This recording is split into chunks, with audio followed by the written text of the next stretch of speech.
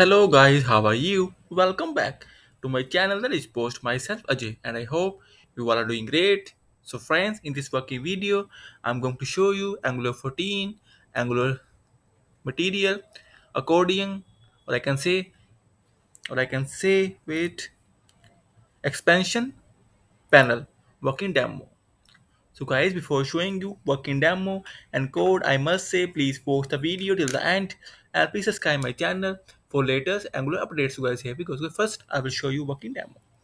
Here you can see Angular 14 is working fine with Angular material, and here is our accordion with some form fields.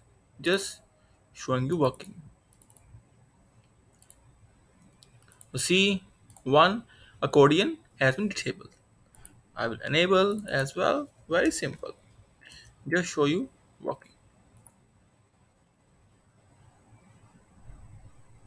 Reload. See, and it is country.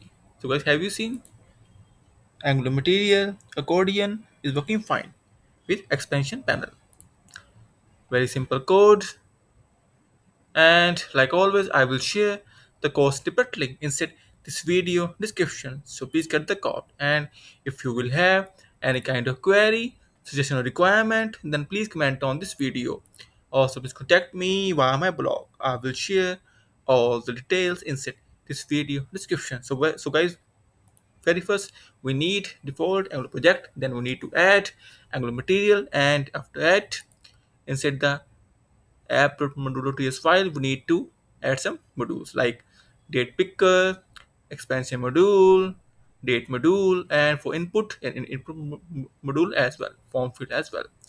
And then inside app.component file html, very simple, just need to add simple html that I will share with you the code snippet link. And inside ts file, first we need to import accordion, then here we define that.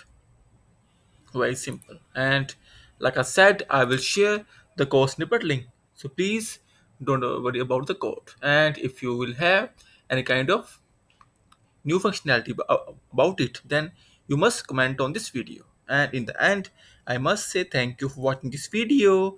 Thank you, have a nice day, take care, bye bye.